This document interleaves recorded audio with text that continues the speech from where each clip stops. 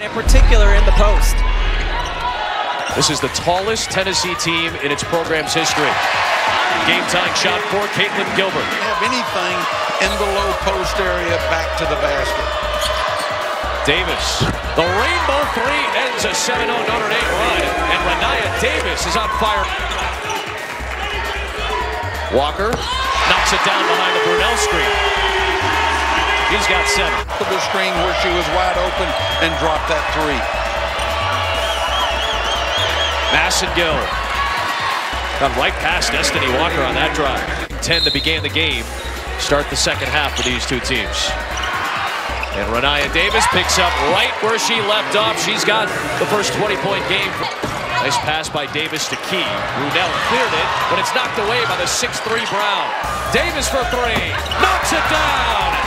In Knoxville, they say she's feeling it.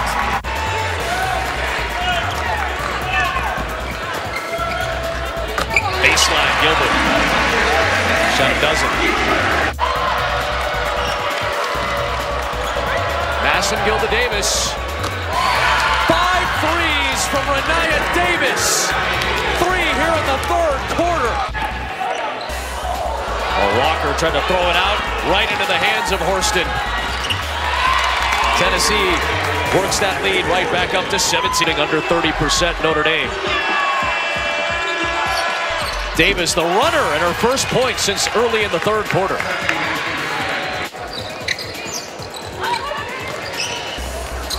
Brunel.